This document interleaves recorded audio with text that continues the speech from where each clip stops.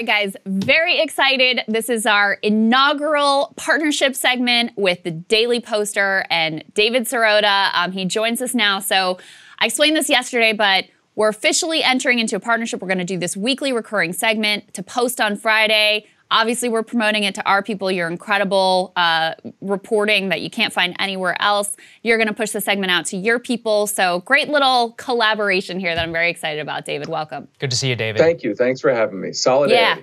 Yeah, of course. Absolutely. That's what this is all about. So you have a great piece, you and Andrew Perez. Let's go ahead and throw this up on the screen. Look, we know the surface level negotiations with regard to the reconciliation package and the infrastructure bill, but what you have been getting at is what's really going on the scene, behind the scene, and what's really driving these various characters to do what they're doing. In particular, you focus here on Josh Gottheimer. You describe as the billionaire's Democratic bagman. He is the House's top recipient of private equity cash. David, lay out for us how that is impacting his approach to the reconciliation bill. So Gottheimer is one of 8 or 9 House Democrats who's trying to undermine the so-called two-track strategy, the strategy by which the only way to really pass the reconciliation bill is to keep it linked to that infrastructure bill. He's one of the 8 House Democrats who's trying to de-link the two bills and pass the infrastructure bill alone, which would, many believe, would ultimately kill the reconciliation bill. Now, as you said, as we reported, he is the top recipient of campaign cash in the U.S. House from private equity, the private equity industry. The private equity industry, you will not be surprised to learn, has lots of things that it objects to in the reconciliation bill, particularly all of the potential tax measures that could be in a final reconciliation bill. Even more specifically, things like the carried interest tax loophole, which is the loophole that allows private equity moguls to classify their income as capital gains rather than income, and therefore pay a much lower tax rate on that income than a typical American worker pays on their income. There's also provisions in there raising taxes for billionaires. Obviously, the private equity industry has lots of very, very wealthy people in it. And of course, the private equity industry has an incentive to only pass the infrastructure bill, because in the infrastructure bill are provisions that are designed to encourage and push state and local governments to fund infrastructure projects through so-called public-private partnerships. An example, Blackstone is a private equity giant that is Gottheimer's number one, their donors are his number one campaign contributors. Blackstone is heavily invested in the infrastructure world, is heavily interested in those kinds of public-private partnerships. And finally, Blackstone and other private equity firms are very invested in the fossil fuel industry.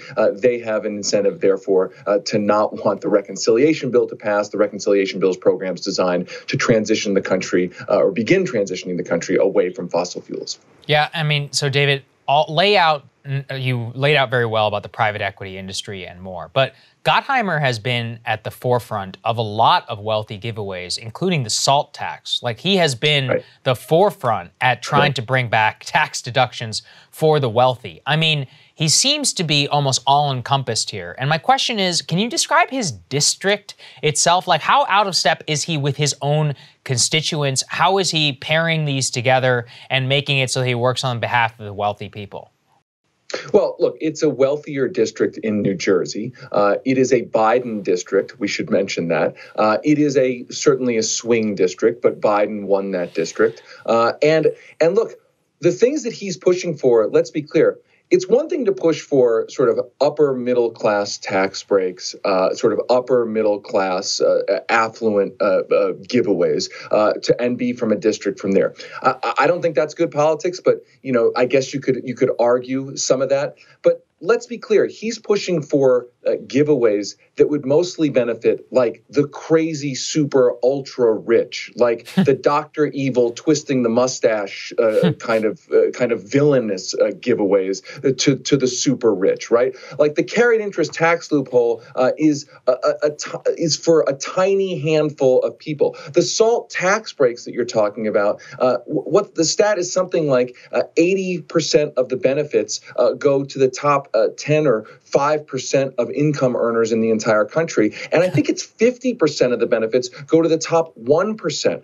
of income earners in the country. So these are not broadly shared tax breaks, even among the kind of top 20%, top 30%. We're talking about a tiny handful of people. And what I think that actually is the tell for is that he and his colleagues who were with him on this, they don't necessarily care about what's good for their district. They care about what's good for the tiny segment of the population that provides them with a disproportionately huge amount of the money that they use to buy their elections and their re-elections. Right, and where they may well go and work after they finish with their public service, quote unquote. And David, this isn't a one-off. Gottheimer has been a handmaiden to private equity for a while now, based on your reporting here. Yes, absolutely. I mean, he pushed for an expansion of Fed programs to give private equity firms more money during the pandemic.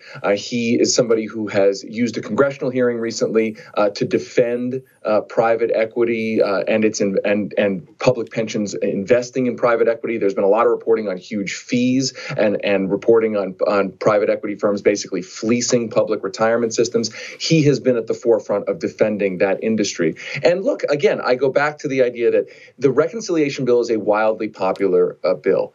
There's a lot of Congress people who support the reconciliation bill going out there saying it's a wildly popular bill. But Gottheimer is a good example of the fact that for the folks who are trying to kill it, and let's be clear, he has said, I'm not trying to kill it, I'm just trying to get the infrastructure bill passed. But clearly his strategy would kill or at least make it easier to kill the reconciliation bill. And what Gottheimer is kind of proving is that there are a lot of these members who are trying to kill the bill who don't really care if it's popular broadly in their district.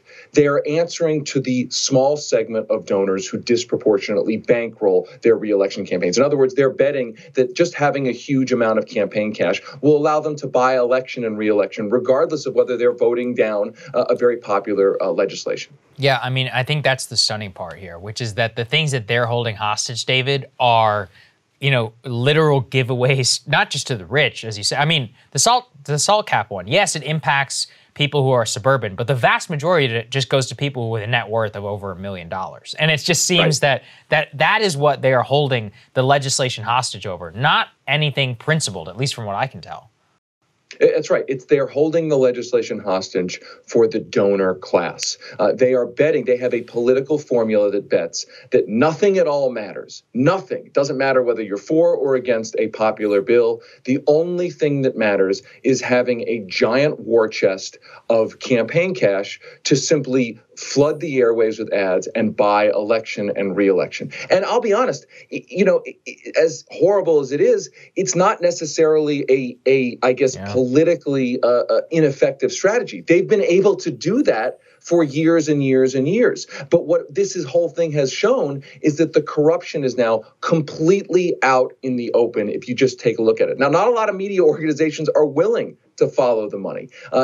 This should be the central thing that we're talking about, that every media outlet is talking about, these kinds of things. The Democrats who vote down the drug bill, their connections to big pharma, Gottheimer and private equity. This should be the central point of discussion in the reconciliation bill. But it's really not. It's barely part of the conversation. It's part of the conversation here and in independent media because it's important. And that it's frankly what is really actually in reality driving this legislative debate. Yeah, Absolutely. And it's so infrequent that they ever get confronted with this set of facts. It just gets to fly under the radar. But, I'm really waiting for the day we have that popular grassroots uprising in favor of maintaining the carried interest loophole.